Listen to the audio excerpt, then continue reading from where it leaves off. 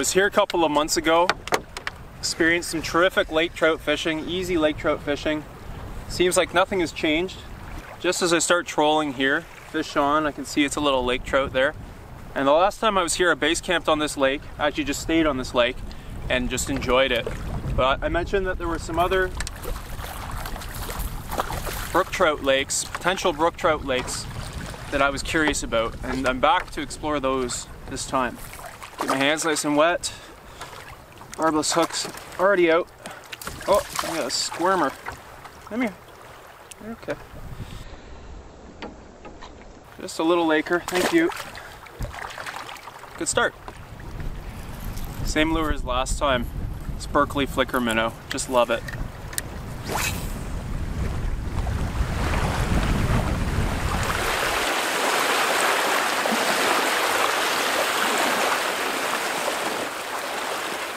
Hopefully you can hear me better here. The wind is just pounding the mic out there, and this wind is blowing me down the lake perfectly, but it actually ruined the trip I was planning to do for the next several days.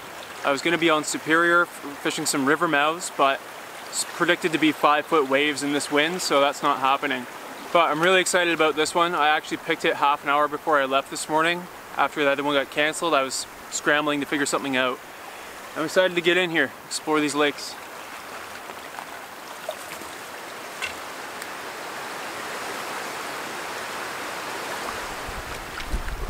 This tailwind is intense. I'm just flying down the lake, and I've got the Navionics app, which is a boating app. Also has bathymetry for quite a few lakes in Ontario and elsewhere.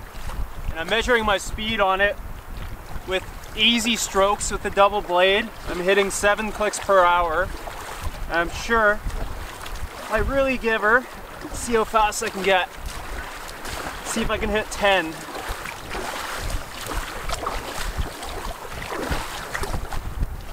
Almost 9.4, crazy speed with not much effort. If I put up a sail, I'd be out of control. Cliffs here are extremely impressive. What a lake. I can't troll anymore. The wind is just too strong. I need all my attention on keeping balance in the canoe. I'm enjoying this little ride.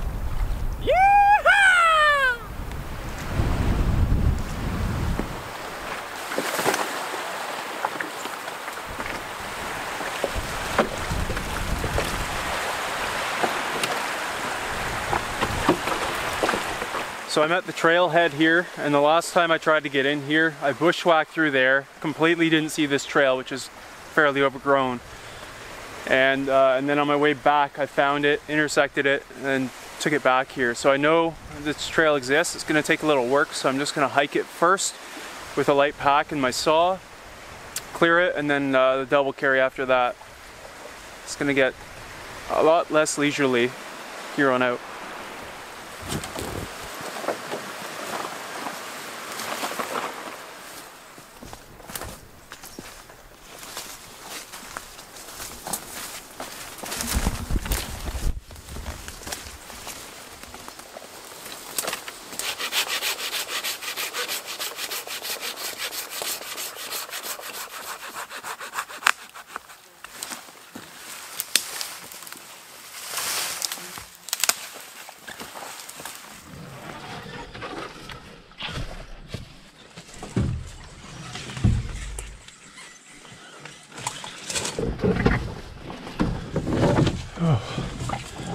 It's a nice sight.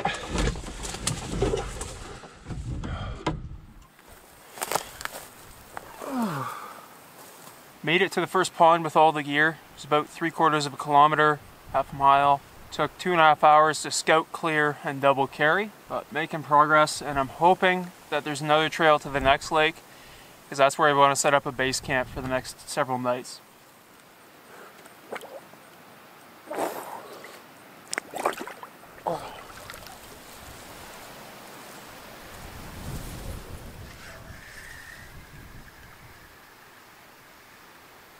Throwing my line in here in this small pond, and I got hit. Intriguing. It's kind of shocking though, because at most this is 100 meters long and maybe 50 meters wide, and I can see bottom throughout, so I think it'd be too warm, but they're here. Getting some hits here, but they are tiny. Like, I'm talking 3 or 4 inch brook trout that just had one hit there. Doesn't even bend back the rod because it's so small.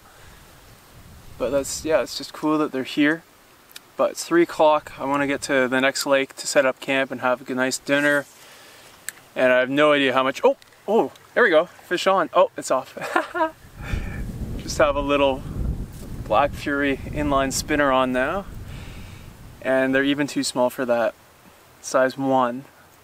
It's the smallest one I have, but that's fine. I'm not too interested in fish that small. Although, oh, it's on again, and it's quite beautiful. So I take that. Oh wow, this is the most beautiful 4-inch brookie I've ever seen. Oh man, me hat. Get you right back, buddy. 1 sec, please. This one could be kept actually, but like I said, I got some work to do to get into this next lake. And I've got some meat to eat up tonight anyway. Okay, hooks out. Get my hands sopping wet for this beautiful little guy. It's okay. Oh my goodness. How could anything in nature be so beautiful? Oh, there you go. Thank you. Thanks for the bite, buddy. Just stunningly beautiful. Why? I always wonder in nature, why are things so beautiful? They could be ugly, they could be completely functional, but they're just incredibly beautiful.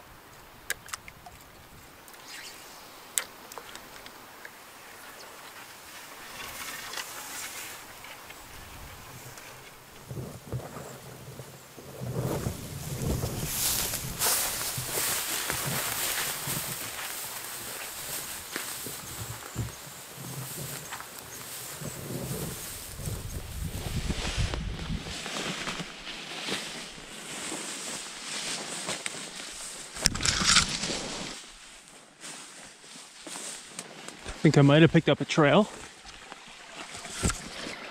Nothing definitive yet, but that's got to be a blaze there. Trees can just have natural wounds too, but yeah, this looks good. Okay.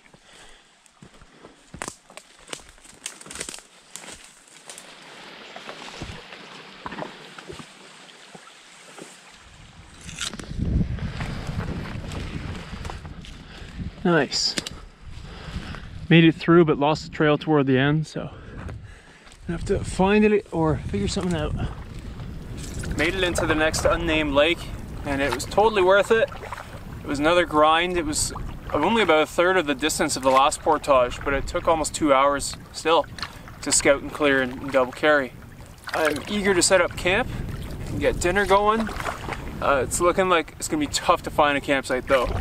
The shoreline here is rugged, and then it's thick like balsam fir forest behind that, so see what I can find. Took quite a while, but got a nice site here. Building a fire pit, got these nice flat rocks. And yeah, it was a challenge to find anything workable here, but what I've got is sweet. I'll show you in a sec, but I want to get dinner on. I'm ravenous.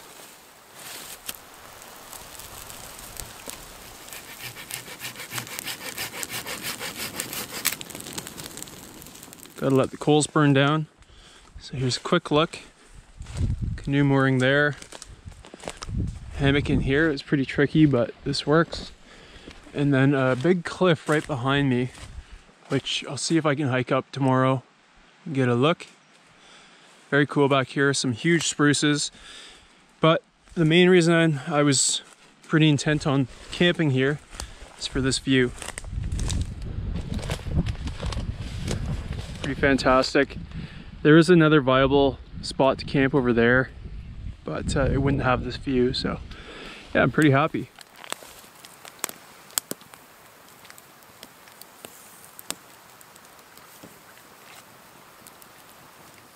Ketchup, mustard, lots of red onion, jalapeno and cheddar smoky. Oh,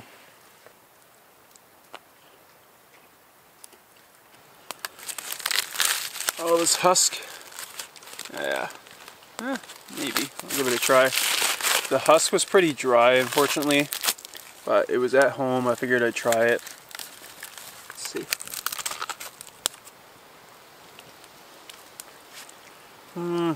Nah, not the best. I'll munch on it.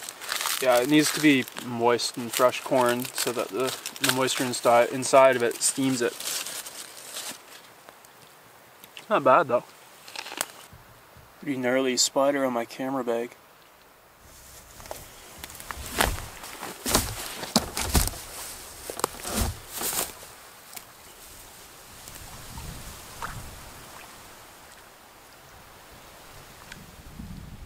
Cliffs are nice and rosy, getting close to sunset.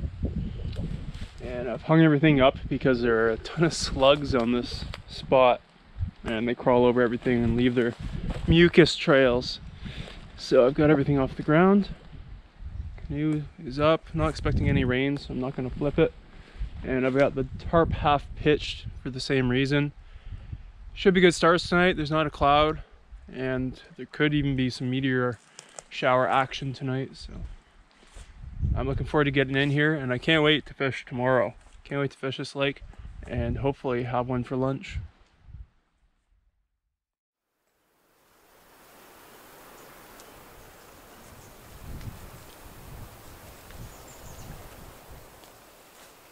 Gonna try to bushwhack up this little cliff this morning for a view. And right behind my camp there's this crazy rock. It's virtually a perfect cube. It seems alien. And then there's like this right angle, almost a perfect right angle cut into it. It's just weird. Another one of those things in nature. You wonder how could nature produce that?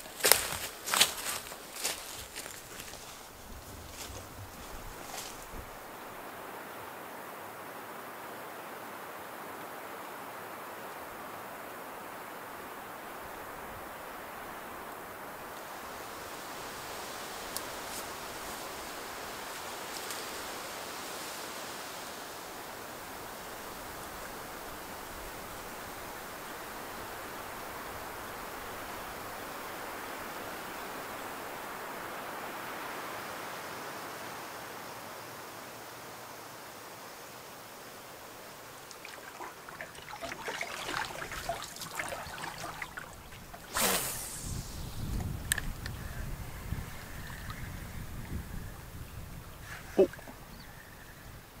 Yep, getting hit. Small. Yeah, fish on. Let's see if it'll stay on. Might be very lately hooked. Yep. Another tiny brookie. Beautiful. So small. Look at that. In the net. I'm gonna let him go. Thank you. I'm not looking for a big spawner, but something a little bigger than that ideally. Could piece a few of those together, but I don't know. I'd rather get something slightly bigger. Another inline spinner, little blue flux this time. Using this one because it casts a little farther because it's got more weight. I was using the little Cleo again, hoping for something bigger, and I could feel the bites, so I had to size down. I'm gonna cast as I drift with the wind down the lake, and then I'll troll as I go up back into the wind and just repeat. Fish on, trolling up the lake. Small crankbait. Feels pretty small, but probably a little bigger than the last. Could be a keeper.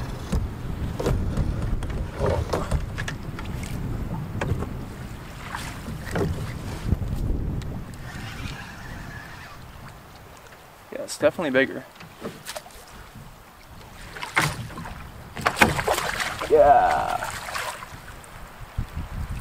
Perfect keeper, yes. That's the one, thank you.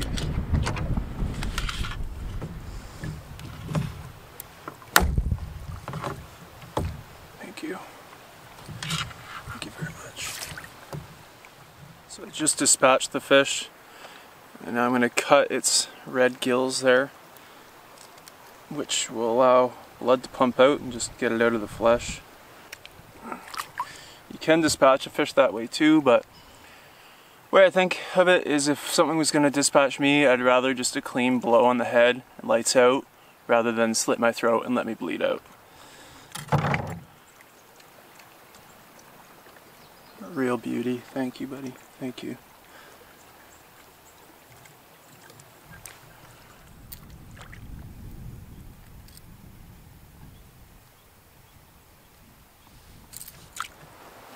Just angling my knife down the belly, just the tip of the knife, so that hopefully don't puncture the organs, down to the anus, and then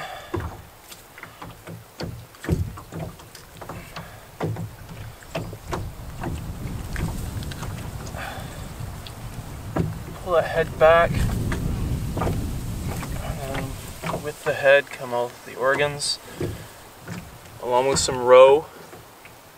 That one was carrying some eggs, so I'll keep those, make use of them, eat them.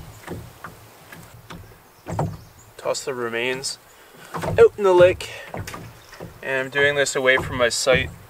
I try to never clean fish on my campsite just because there are lots of bears around.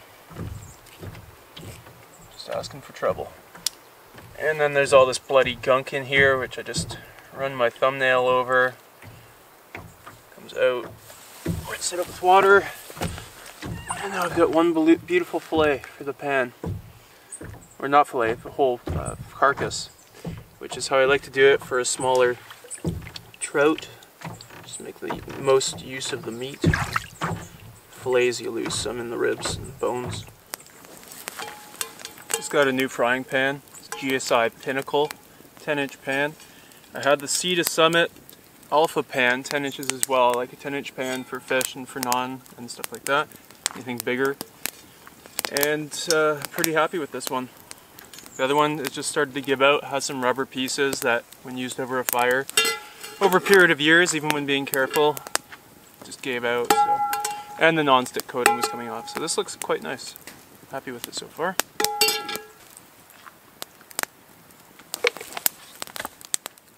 Putting a little salmon spice on here. Not too much because I really want to taste the brook trout.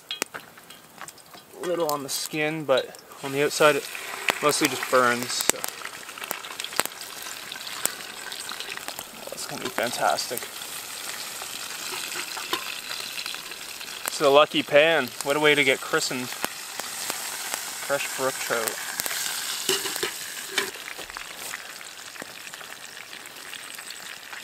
Quite a lot of nutrition in the eggs. They're hit and miss. Sometimes I find them quite good, other times a bit disgusting. So. But when I find them, I like to try to make use of them. So let's give it a try. Nothing to lose.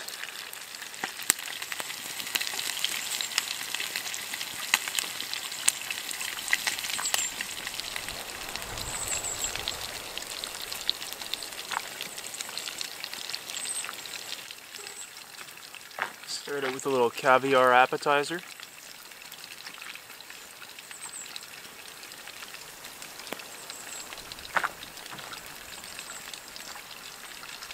Pretty good.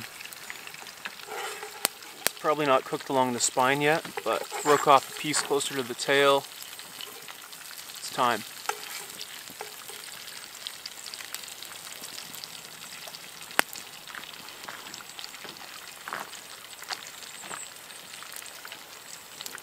Crazy good.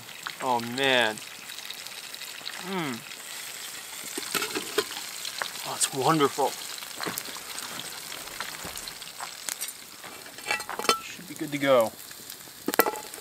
And all the bones are in there, but once the meat is cooked, they just fall right off.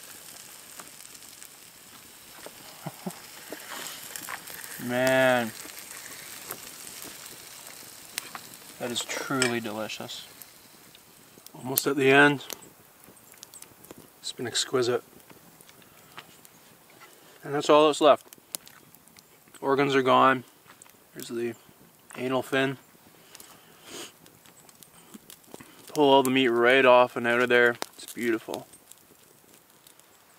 I've got something on my mind, and I don't see how there's any way I can get through this trip without getting it off my chest. Oh, here we go again. Gonna ruin a perfectly good catch and cook with some environmental speech. Protect the environment. Save the whales, man. It actually has nothing to do with that, sir, but thank you. No, what I wanted to say is that about half a year ago, Aaron and I watched Eurovision on Netflix. I watched it again a couple of months ago, and then just recently downloaded the soundtrack on my phone, and I am completely obsessed. Like, if I'm not playing the songs from, especially a couple, Double Trouble and Hometown, then they are constantly going through my head. It is borderline a sickness right now. But an amazing movie. I love Will Ferrell. I love Rachel McAdams. Canadian! And then the singer for Rachel McAdams in the movie, Molly Sandin, is like a Swedish Celine Dion. Canadian! Just had to get that off my chest. But since he brought it up, I think a limit of 5 brook trout per person per day is not sustainable. And if the province really wanted to maintain these fisheries, they would ban barbed hooks for catch and release anglers.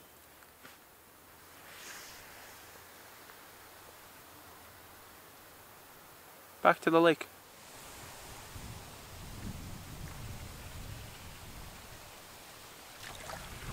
Just doing a little exploring around this lake. It's not a big lake, it's only 500 meters long by 100 wide. But if I can find another trail to any of the other ponds around here, then I could look into that for tomorrow. Today I'm just going to enjoy this lake, but yeah, there's 6 other ponds, mostly smaller than this one, within about a 1 kilometer radius, so I'm interested, but not willing to do a pure bushwhack. Gotta pick up some kind of a trail.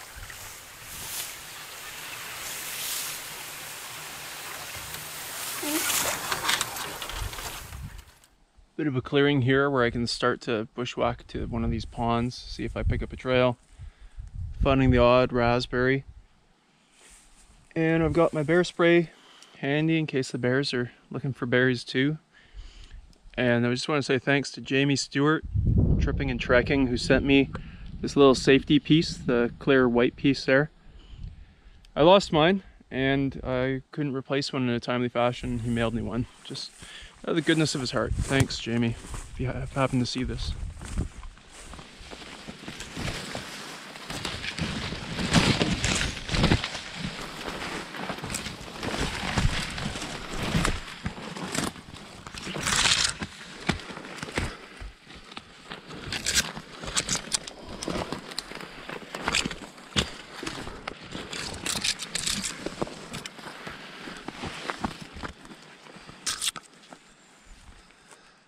Pretty nice. No way I'm getting through here with gear though, but sometimes I'm content just to see it.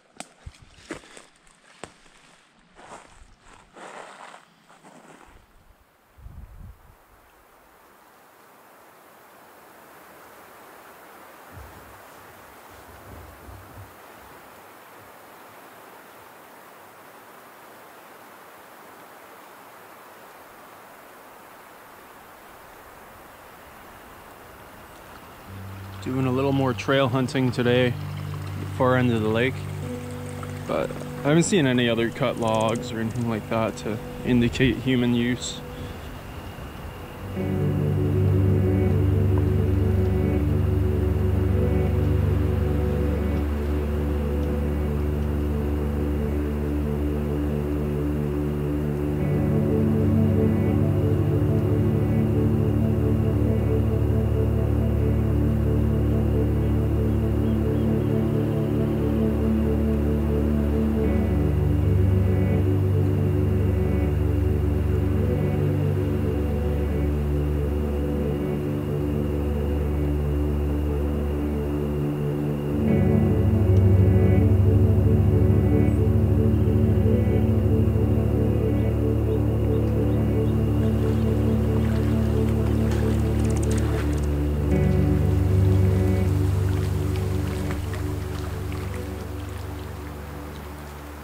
Pretty stoked for these burritos. Got them dressed up with sour cream and hot sauce already. Burrito mix, veggie burrito mix going in now. And some avocados here. I love this.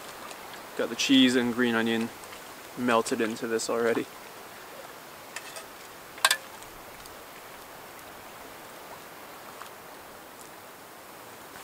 Dang! Good eats today.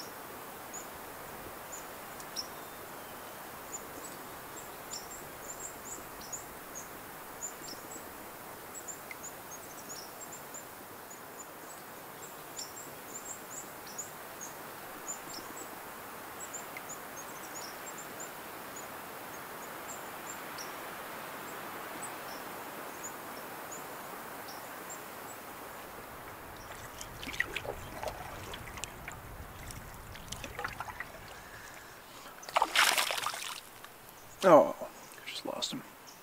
I'm trying to turn on the camera and grab the net. Just a small little speck on.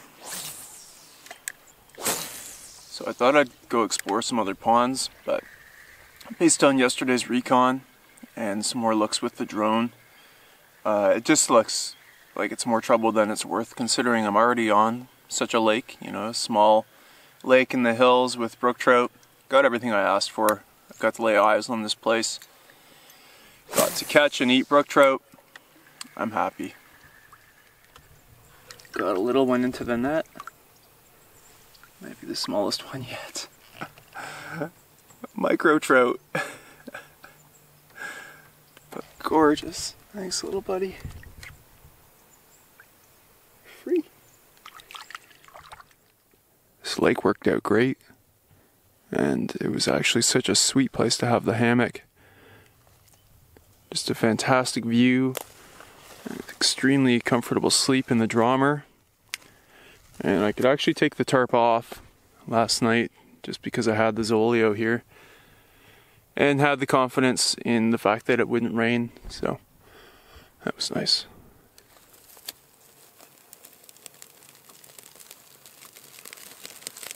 I cook up a big batch of chili and garlic bread, fuel up for this portage back. The thing about trips like this, linear trips, however you came in, you come out the same way. But at least going down in elevation now, mostly. And I know where the trails are and they're cleared. Not so bad.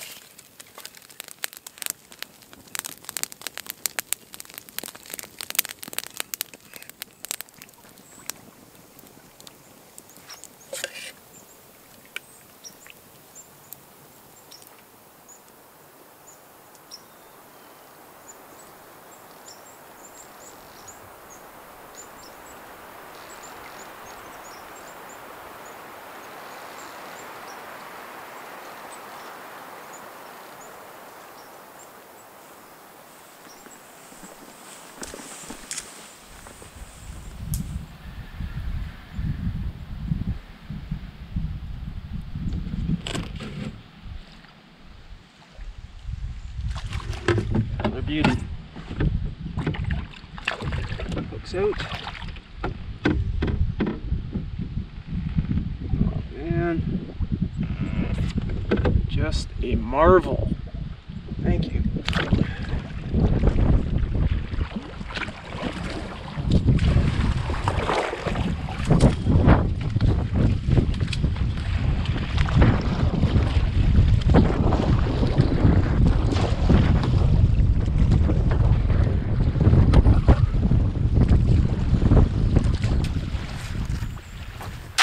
Well, it was a tough place to get into and pretty tough getting back out too, but totally worth it.